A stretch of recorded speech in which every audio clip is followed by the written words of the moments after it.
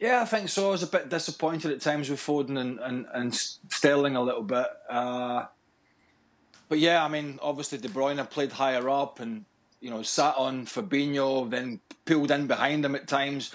Just didn't allow Liverpool to get out through Fabinho or Thiago, and then took up some great spaces. And obviously he's an extremely clever footballer. And in fact, when Jack Grealish came on in the second half, if he'd have been a bit smarter, he'd have put De Bruyne right through towards the last 10 minutes of the game, but he took an extra couple of touches. So he was continually a thorn for Liverpool. So I think both teams had one or two players, maybe Liverpool a bit more, that were slightly off shade today.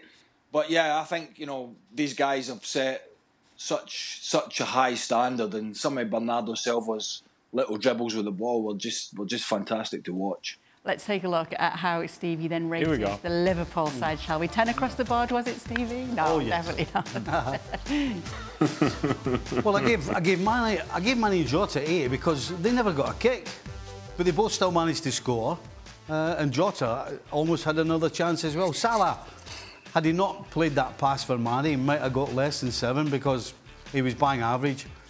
And it's difficult not to look at the middle three and think, where were they? Because they got completely dominated, particularly in the first half. So that's why they all got 6. I thought they were below average. Alexander-Arnold, yes, was involved in Liverpool's goal, but I think Jota was probably the first guy in a red jersey he'd passed to all day when he made that pass. So he I thought, was way off his best. Matip, I mean, you talk about a match saver, because without his touch, Mahrez scores the last kick of the ball. Other than that, I thought Matip was good. Van Dijk, when was the last time you saw Virgil van Dijk passing a ball out the field? He must have missed Andy Robertson by 15 yards in the first half. I mean, you talk about somebody who didn't look themselves. And I thought Robbo was fine. Yeah, he was solid enough, played a great ball for the goal.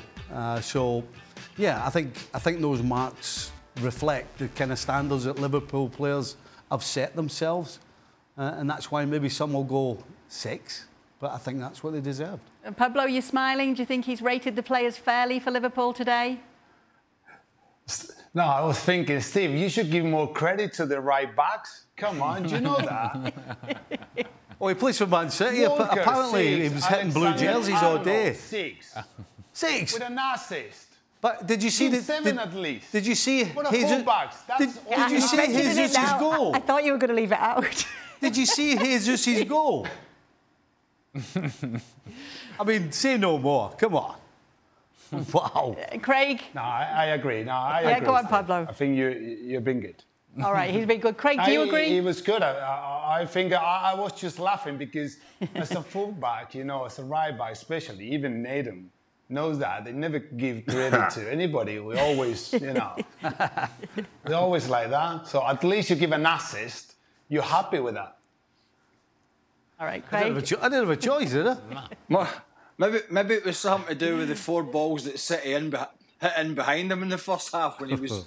I mean, I feel a bit sorry for Matip at times because Alexander-Arnold's such a great footballer, but he's not a brilliant... He gets himself in some really square positions. It's almost like he doesn't know the runner's coming in behind him, but I just don't think he's ever going to change. I don't think you're ever going to get that out his game. It's something I think you just have to live with.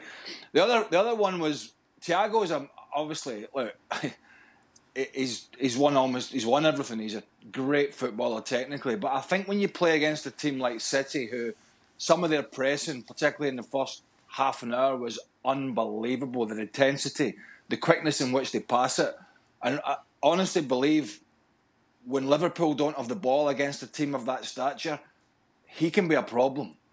It can be a problem because when he's on the ball, and we saw some of his passing, it's terrific. But when he's not on the ball and Fabinho needs somebody, you know, to be in there alongside him, he's just not your guy. So I think he's more suited, clearly, to when Liverpool are dominating games. And this wasn't one of them. And I think it's probably one of the reasons Stevie gave him, along with the rest, a 6. Let's take a look at the final run-in for the two sides then, because there's been a lot made of it. The fact that there's what's left to go and how Liverpool, for many, have it harder. We talk about Man City now having to be very, very careful, but that means Liverpool have to be perfect too, Stevie. you know, I was thinking about this earlier. Okay, here we go. And it seems a little daft, right? Oh, here we go. The difference from chasing to being on top is a completely different mindset. Right. When you're chasing, it's full throttle because you don't have a choice. When you're sat on the top, you've got to make a decision. Do you go full throttle and leave yourself open, or do you try and do it in a calm, organised, confident, clinical way? And so, in some ways, Liverpool can just open the throttle and see you later and get after it. Whereas Man City, as good as they are, there's just that little bit in the back of the mind that we're going, right, we don't need to go crazy here. We look at the schedule and we should be able to beat them, and them. Let's take it easy. Let's just do it in a very clinical manner. Okay. Football doesn't work that way. Because you know it'd find a way, wouldn't you? Okay. Football doesn't work that way. You knew it'd find an angle and how City would just sort of take their foot off the gas, just a little bit, somehow. Because that's what City do, isn't it? They always take their foot off the gas, City, whenever you watch them play. Well, they were 14 points ahead at one time, so they've certainly done something. What have they done?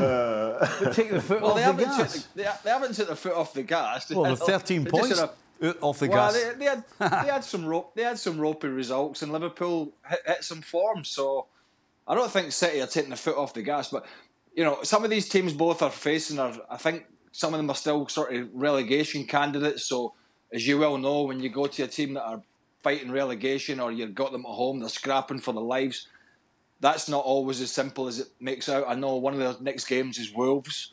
Man United's in there, but Man United are just cannon fodder these days. If they could play Man United every week, even Everton beat them. What the hell's going on? Everton could win a game, Man United pop up. If we look at the schedule, though, is a chance to bring it up again, because I'd be interested to know from the City half, from you, Nedum, which games you're a bit worried about that could prove to be problematic? Worried about? All these teams, you know, they're fighting for something, even if it's just pride. So I don't think there's necessarily a sort of sense of worry, because as is the case for City and Liverpool, if you want to win a title, you're going into these games as favourites, and ultimately you have to win them. And to sort of push back a bit against Stevie's thing, this is the time of the season now where, in my opinion, it depends who's playing first. Because before you know it, you say City might take the foot off the gas, but they won't be if they're playing second, and Liverpool are now top and they need to win to go back top again. So, you know, you can look at the fixtures and say it's going to go this way, it's going to go that way, it's going to be tough, that's going to be tough. You just never know. And as Craig was alluding to, you know what I mean, Everton, we thought they were the worst team in the Premier League, and then all of a sudden they go and beat the mighty Man United. So I don't think anything should be taken for granted between now and the end of the season. What's your gut feeling, Pablo? Can City see it through and go all the way, win the Premier League again? I hope so. I think if they just keep playing the same way, they will have a big chance to win the Premier League. I mean, if you look at the remaining fixture, it's just it looks a little bit more easier for Manchester City. But of course, in the Premier League, no easy games. They just need to continue, you know, playing the same way, same intensity. Champions League could be crucial also. We'll see if both teams go through. But yeah, as I said before, everything depends on Man City. They're still top of the league, so if they just get focused and keep winning games, they will have a chance to win again the Premier League. Thanks so much for watching ESPN on YouTube. And for more sports highlights and analysis, be sure to download the ESPN app. And for premium content and live streaming, subscribe to ESPN Plus.